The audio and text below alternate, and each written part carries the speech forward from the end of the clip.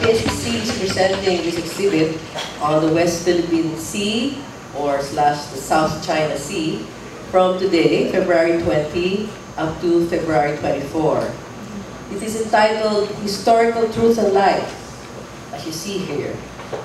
Talks about Scarborough Shoal in ancient maps. And it includes framed reproductions of 58 maps that have been collected by Supreme Court Senior Associate Justice Antonio Carpio. This seems to be his main advocacy in the past few years. The exhibit is being mounted in collaboration with the Institute for Maritime and Ocean Affairs, or IMOA. It is a private, non-stock, non-profit corporation which has been organized to conduct research, studies, and fora on maritime and ocean affairs of the Philippines. The IMOA provided all the materials for this exhibit.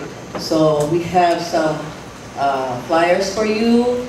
The framed exhibits were done in collaboration with them, the maps, and even the captions and the text that you see all over. None of that was PSC's handiwork. They were all from IMOA. So we're very grateful to Attorney Elma Liugardio and her associates in IMOA because they had provided this exhibit. And it's a moving exhibit. I first saw this in the UGAT conference in Siliman and was inspired to bring it here to PSSC. The exhibit will engage us, and the rest of the public will come next week and hopefully encourage participation in discussions that continue regarding the Scarborough Shoal. The frame maps date from as far back as 1136 AD, which may be interesting to our geographers and sociologists and anthropologists and historians. The originals were located by Justice Carpio in different libraries and institutions around the world, and their digital reproductions. If you want to see the original digital reproduction, you will have to go to the office of the Supreme Court, where Justice Carpio has the original reproductions. These are the original reproductions of his digital reproductions.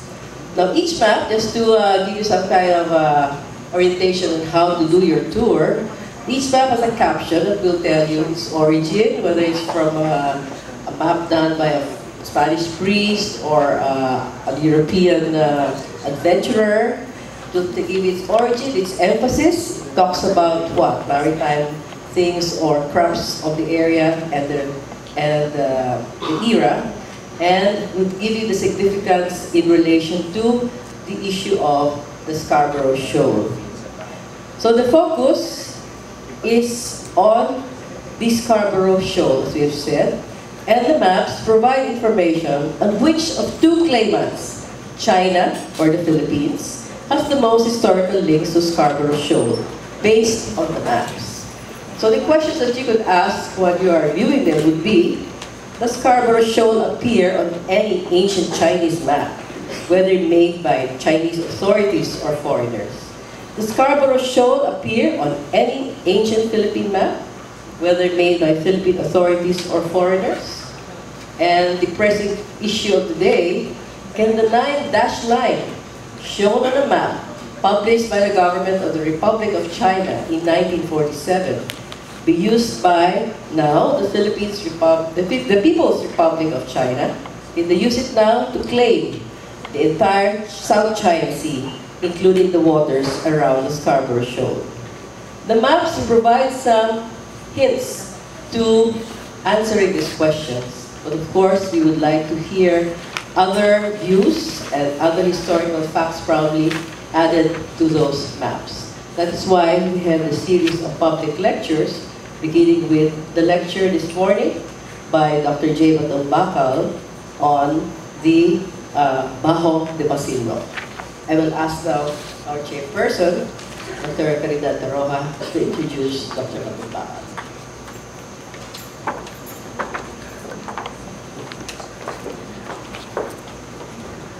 Good morning to all. So it is my pleasure to introduce our guest speaker for this morning, Dr. Batongbacal. Dr. Batongbacal is Dean of the Institute for Maritime Affairs and the Law of the Sea. A graduate of the UP College of Law, Professor Batongbacal holds a master's degree in marine management and a doctorate in the science of law, both from Dalhousie University in Canada. His graduate degrees were acquired under scholarship grants from the Canadian International Development Agency and the prestigious Pierre Elliott Trudeau Foundation, respectively. His career spans a diverse field of marine policy research, including marine territorial and jurisdictional issues, international maritime boundary negotiations, high seas fisheries, seafaring, shipping, marine environmental protection, coastal resource management, maritime security, and archipelagic studies. Dr. Batongbacal was the legal advisor of the technical team that prepared and successfully pursued the Philippines' claim to a continental shelf beyond 200 nautical miles in the Benham Rise region. The Commission on the Limits of the Continental Shelf recognized Philippine jurisdiction over the Benham Rise region in April 2012. Again, we would like to introduce this morning our guest speaker, Dr. J. Batongbacal.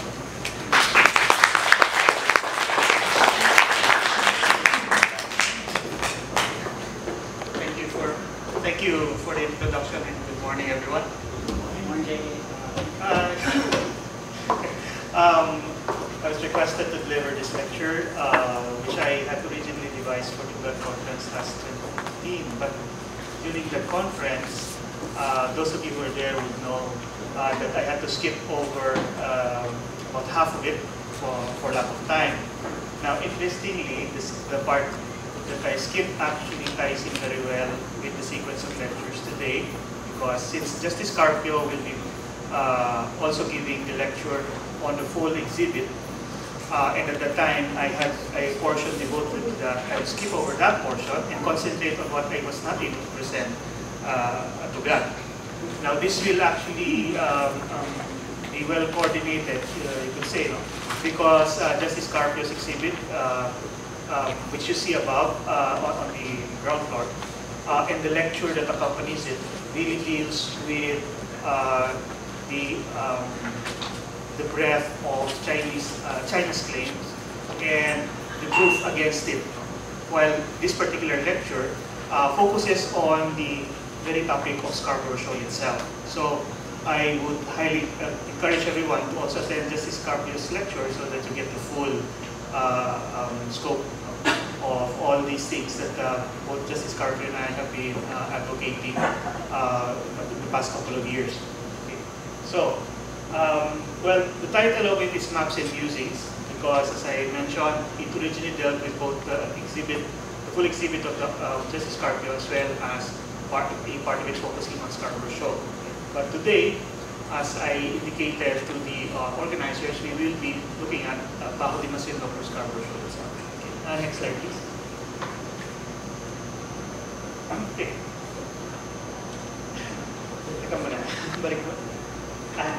Okay. Here. Okay. First of all, maps as arguments. As you know, the exhibit above, as well as some of what I'll be showing you here, will be focusing or highlighting maps. The thing to remember about maps is that they're really more of arguments. At this point, they're not really reliable evidence, especially ancient maps. No? Why? Because of the process of map making itself. No? Maps are merely representations, and they're basically also interpretations. And therefore, maps of themselves do not represent facts. They're actually presentations. Okay. Again, next slide. Let's take the starting point of the exhibit as well as this lecture. This is an image of the famous Murillo-Gallardi map, 1734, which is credited as being the first complete map of the Philippine archipelago. Prior to this, there were also various maps, no? But this one is fairly complete and it's very detailed. The actual map is about that large. And you can actually look at the various notations within those islands and you'll see the names, place names of the many towns and populations that have been established by that time. Now the reason why this is relevant to us, particularly Scarborough Shoal, is these smudges that you see here. Those are actually the earliest representations of Scarborough Shoal with a distinct Philippine name. And respectively, these shoals are Galit, Panakot, and Lumbay. Okay. Now, there are 3 shoals I know, but as we realized later on, there are 3 shoals because these are basically attributable to the inaccuracies of map making during that period. During that time, they had not yet determined an accurate way of, or discovered an accurate way of measuring the longitudes, and therefore they could not properly place locations. So these are based on reports of mariners and seafarers, which were collected by the mapmaker. And based on those reports, he would draw these representations and then collect also information from existing maps and try to integrate them. So apparently, there are 3 reefs on the western side of Luzon simply because the interpreter at the time thought that these were referring to different reefs. But what is important is that all 3 reefs, as you'll notice, are aside that line that goes from Manila Bay and then northwards toward Luzon. That line there, and that is the route of the galleon trade. Okay? And therefore, these are important because they were always known to the galleons. They were an important reference point for navigation. This is not a title. This is not evidence of title. It is not a title itself. So despite all of the maps that you see upstairs, all of the maps that China has referred to, ancient maps that they refer to, this does not constitute any form of title. Next slide, please. Now, anyone can make a map. Just as I made this map using Google Earth, and this is a representation of all of the current national maritime boundaries of the Philippines. Okay? This is the baselines. These are the baselines of the Philippines, established under RA 9522 in 2009. This is what we're claiming as our territorial sea based on the Treaty of Paris limits, as well as the Treaty of Washington and the convention between the United States and Great Britain separating the Philippine archipelago from Borneo. This is the Calayan Island Group area.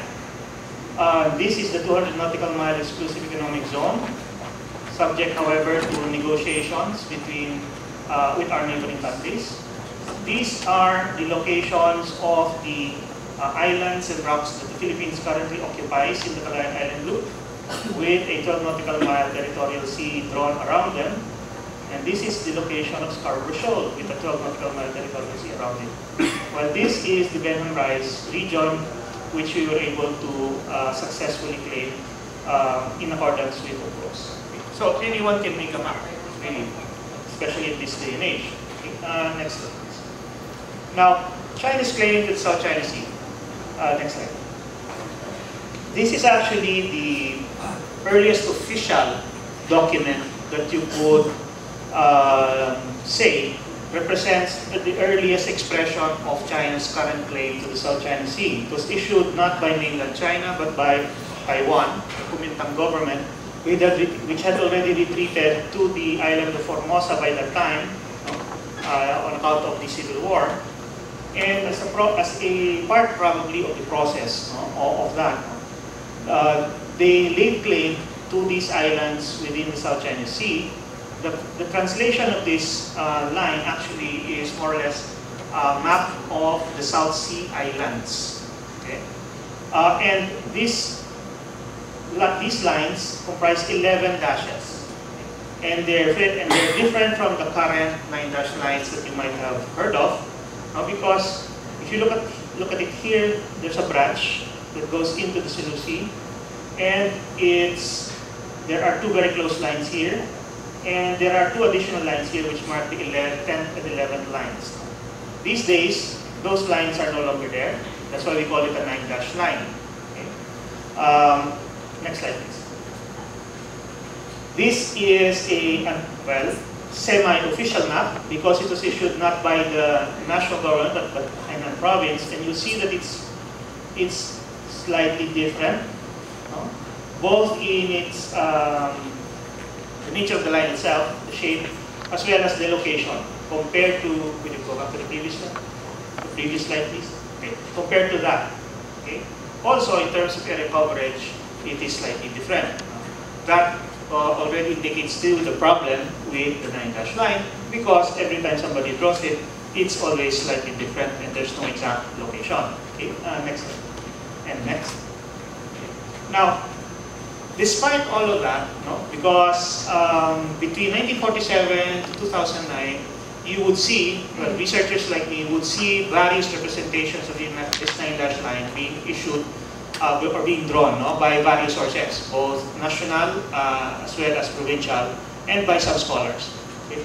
The thing is, you never can tell exactly what those lines represent.